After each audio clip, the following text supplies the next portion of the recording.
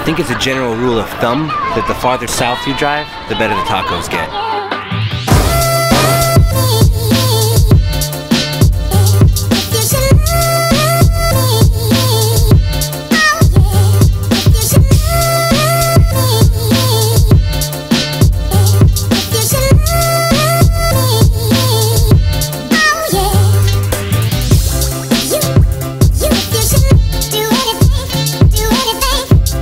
Alright guys, so the Tacos and Tunes vlog is on the road for the next 2 weeks. This weekend we are in San Antonio. This is where me and Kate grew up. We left San Antonio about 8 years ago, so there's a lot of new taco joints that have been popping up that everyone is telling me I have to check out, and I'm gonna go try those today. But first, to even get the day started, we had to come to one of our favorites, and this is what San Antonio does better than any city in the country, I'm convinced. It's these little hole-in-the-wall, mom and pop, you would never think to stop their taco joints that make the absolute best tacos. Pro tip, if you want to know if you had a really good taco joint, how much of a fight did they put up when you asked for extra salsa? The more they fight, the better the tacos are about to be.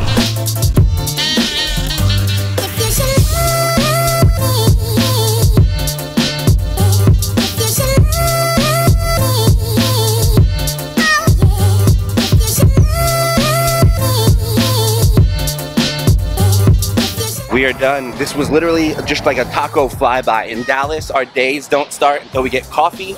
In San Antonio, your day doesn't start until you've had at least one quick breakfast taco before you go get lunch or whatever the heck you're doing. yeah, before you go to the gym. Kate's on the way to her gym right now, and I am on my way to go eat more tacos.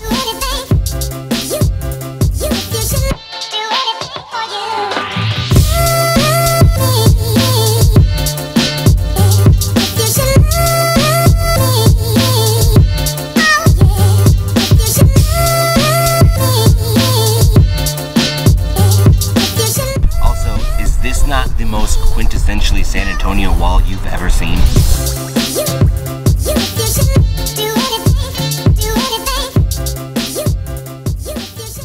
So truth is, about 8 years ago when me and Kate got married, we left San Antonio because we felt like there just wasn't much going on here. We'd both grown up here our entire lives, and it was still hard to get people up and out of the house. We were musicians, and there really wasn't the kind of scene we felt like we wanted, and so we figured, well, we'll just head to Dallas. Why not? We knew nothing about Dallas.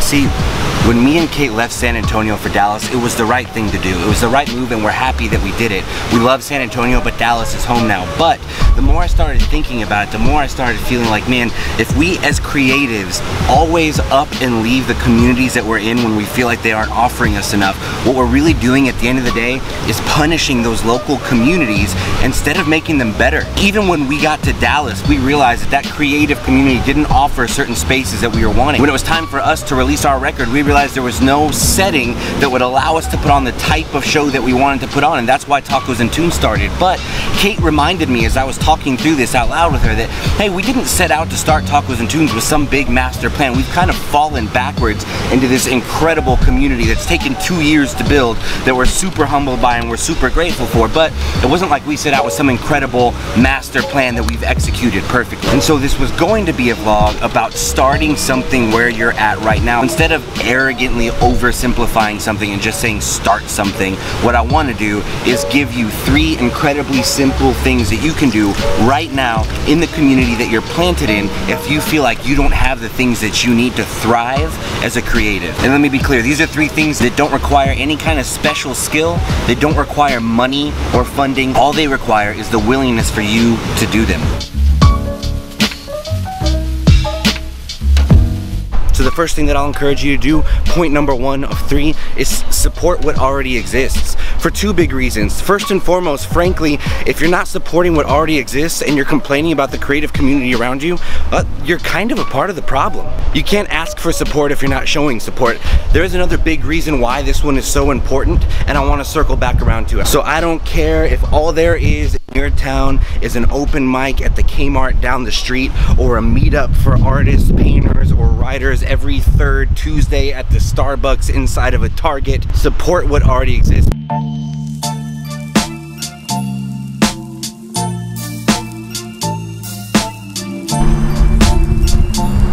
realized I climbed to the top of this parking garage for a view that doesn't exist.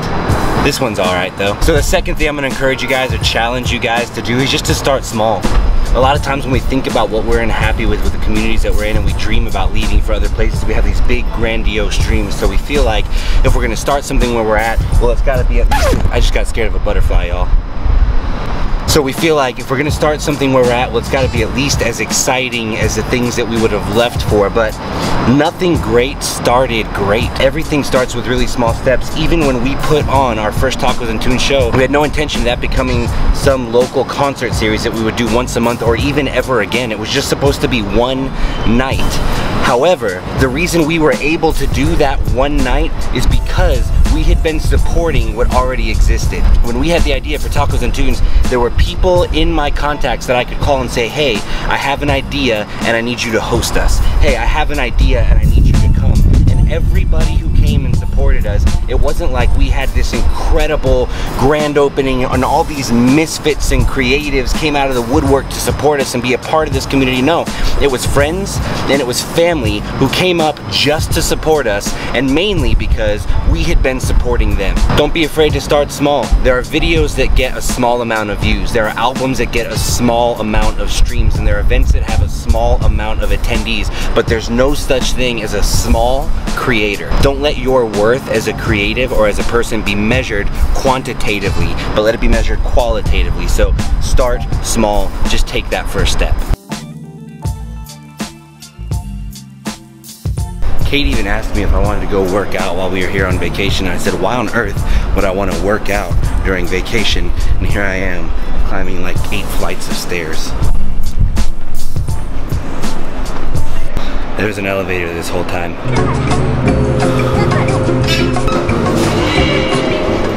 So the third and final, and honestly maybe most important tip, is never lose sight of your why. Never lose sight of why you started what it is that you started. We interrupt this program to bring you a special report. Alright guys, so I'm literally in the middle of a parking lot in Dallas about to head to another meeting, but I want to take a quick second and interrupt because I'm so sorry about the audio in this vlog. There's a lot that I had to cut out of what it is that I'm trying to say here, and so I feel like there are big chunks missing because I'm walking through these big windy patches of the city, just not thinking about how that would affect the audio. And I loved the shots so much, I didn't want to delete them, so I used what I could, but I wanted to say 2 things real quick. First off, that quote that I used earlier about how there are no small creators is actually something that I heard on a vlog that I'm a huge fan of, a guy named Cody Warner. That is his kind of mantra, no small creators. I'm gonna put a link to his stuff here in the video description so that you can check him out. Man, I hope that if you're a creative that feels stuck in the city or in the season that you're in right now, this vlog is encouraging you to say, hey, 1, even if there's not much going on around me, I'm gonna support what there is because it's important and because it's gonna come back to me. 2, I'm not gonna be afraid to start small. So if I'm not getting what I need from the community, I'm gonna start taking small steps to implement what I think myself and others will need. And 3, be fiercely committed to your why. When you start something, if it's successful, and I hope that it is for you, it will be so easy to pivot along the way, and sometimes those pivots are good. Sometimes they're pulling you farther away from the reason that you started this in the get-go. And the best litmus test for this, the best filter to know, am I still on track here, is asking yourself, does this conflict with the original why, the original reason why I started what I started? Alright, so after my whole frustrating walkabout and talkabout in the windy city of San Antonio, I tried to go get tacos at Viva Taco Land, which I'd been hearing a lot about, only to find out that they open their bar at noon and they don't open their kitchen till like 2 or 3, because apparently a lot of people just like drinking for 2 hours in the middle of the day without any food. So I drank for a couple hours in the middle of the day without any food, and then I did not get tacos because I refused to order from them because I'm just bitter and I hold grudges. But later on that night, we found, I'm gonna say it, we found the best tacos that I have ever had. Small amendment, we found the best tacos that I've ever had without having to worry about whether or not I was going to catch an amoeba. On top of that, we happened to be surprised by some of our best friends who were also in San Antonio for the weekend, so we met up in the middle of the night for some delicious tacos. I want to show you guys a little bit of that, and we'll see you next week for part 2 of Tacos and Tunes on the road.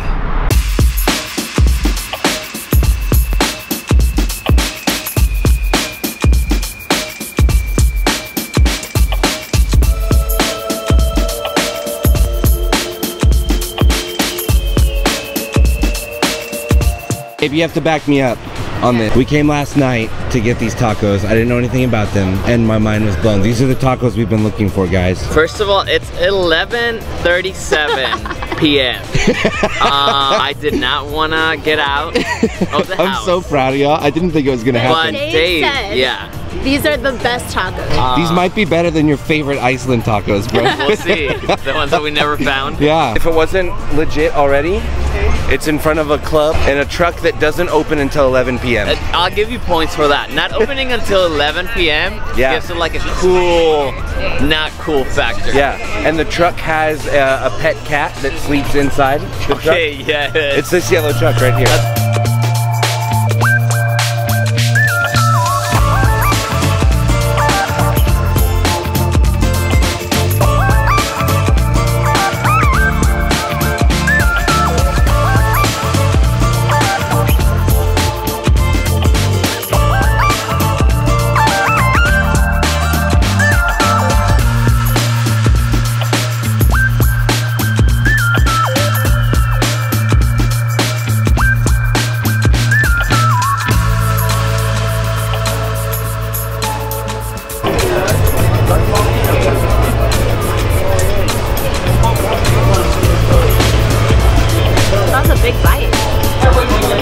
Dude, it's good.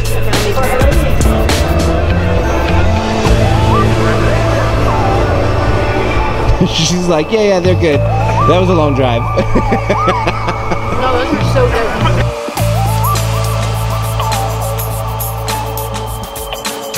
Perfect combo. The cheese, Just the right amount. avocado. I just tried. Is that recording? Yeah. I hope I got that.